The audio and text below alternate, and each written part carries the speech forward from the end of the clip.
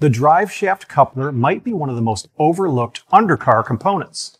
It's known by many other names, such as driveshaft coupling, flexible driveline coupling, driveshaft coupler flex joint, and flex disc. You also might know this part as a jubo, a term that was coined by its inventor, Antonio Baschi. You're most likely to be familiar with it if you have customers who own European luxury vehicles, but you'll also find it on some domestic applications as well.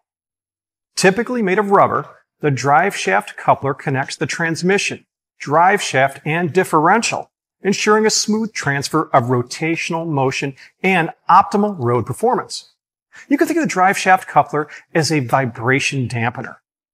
Whenever the transmission transfers power to the differential, the driveshaft coupler loads up to dampen the vibrations, and it prevents driveline misalignments. On a Mercedes, you're likely to find two driveshaft couplers, one in the front and one in the back.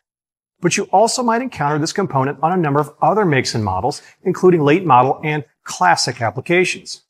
Driveshaft couplers tend to last a long time, but given that they're called into action every time the throttle opens or closes or a gear change occurs, they're not invincible.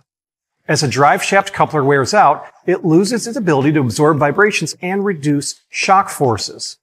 When that occurs, drivers and passengers are going to feel it.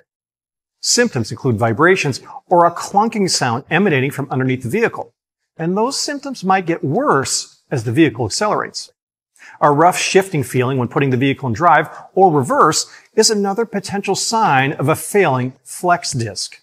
When your customer needs a new driveshaft coupler, be sure to recommend a high-quality replacement that's manufactured to OE specifications.